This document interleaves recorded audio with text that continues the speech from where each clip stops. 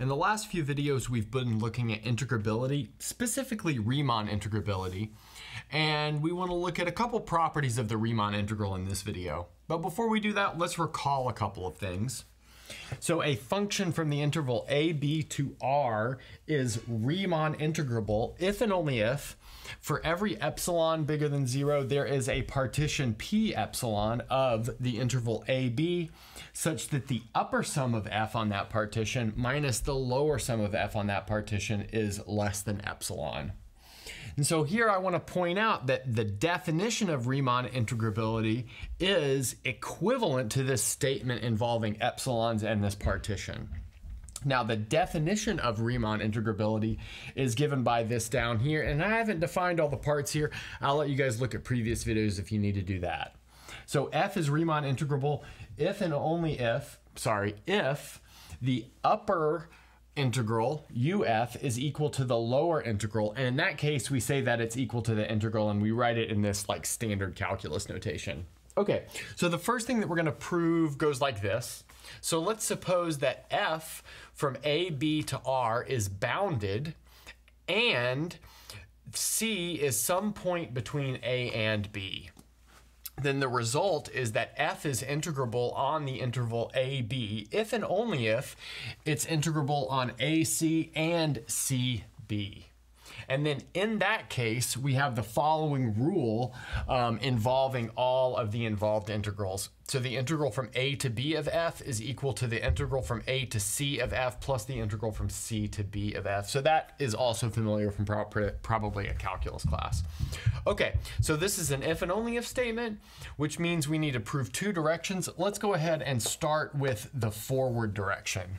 So in other words, what we'll do is suppose that f is bounded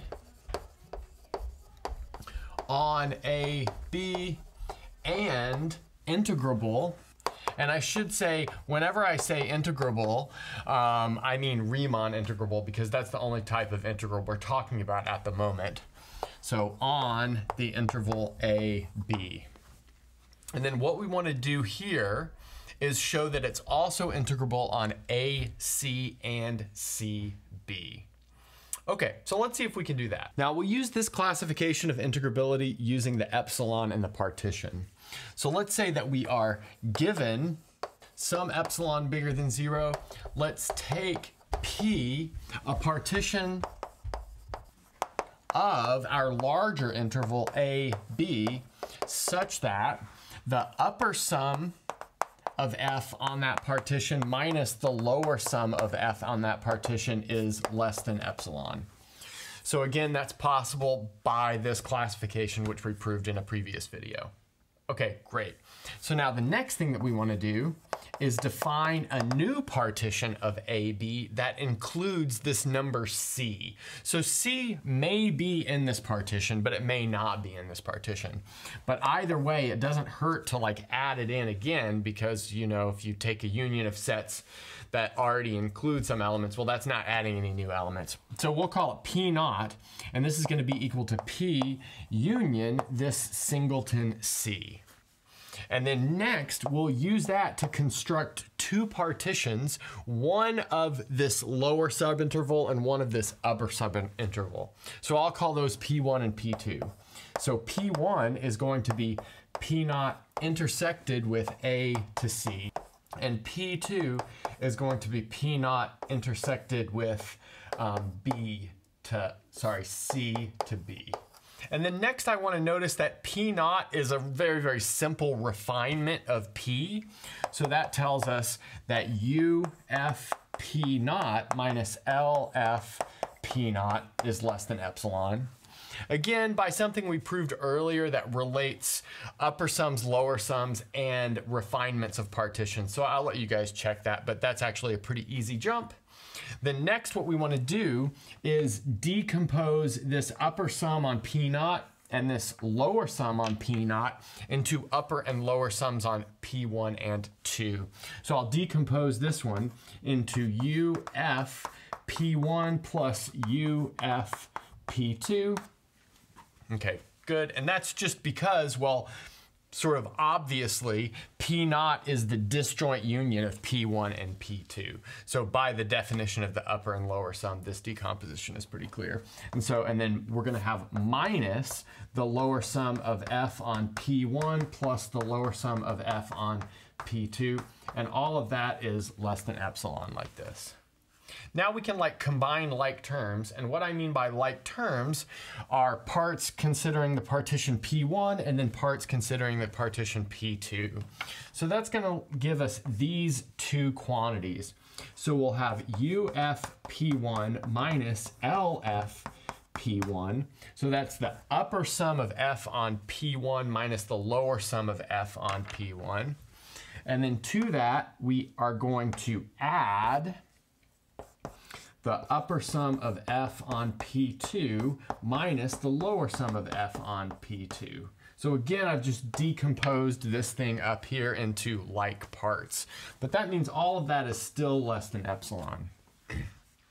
But now, again, by a previous result, we know that the upper sum is always larger than the lower sum. So what that tells us that each of these guys is going to be bigger than 0. But since each of these guys are bigger than 0 and their sum is less than epsilon, that means each of these guys is actually less than epsilon. But now this one being less than epsilon gives us integrability on A comma C because P1 is a partition of A comma C. But then this one being less than epsilon tells us that we have integrability on CB, again, because P2 is a partition of CB. Okay, so we've done this forward direction, so now let's get to the reverse direction. Okay, now we're ready for the reverse direction. So let's suppose that F is integrable on AC and CB, and our goal is to show that it's integrable on AB. And again, we'll use this classification of Riemann integrability over here. So let's say that we are given some epsilon bigger than 0. Let's take P1, which is a partition of AC, and P2, which is a partition of CB, such that, so we'll have UF_P1 minus LF_P1 is less than epsilon over 2. So again, by the integrability on A comma C, we can make that as small as we want. How small do we want to make it? Well, epsilon over 2. You can probably see where this is going. We're going to add two things together and get epsilon over 2. Plus epsilon over 2 is epsilon. And then furthermore, we've chosen P2 so that UF_P2 minus LF_P2 is less than epsilon over 2 as well. Great. Now we just add these two inequalities and we'll get the following setup. So we'll have UF_P1 plus UF_P2 like that, and then minus LF_P1 plus LF_P2 is less than epsilon. Great.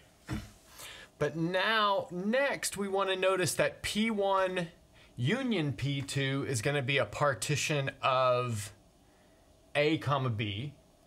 And furthermore, this guy right here, because the overlap is only happening in an endpoint, is in fact the upper sum of F on P1 union P2.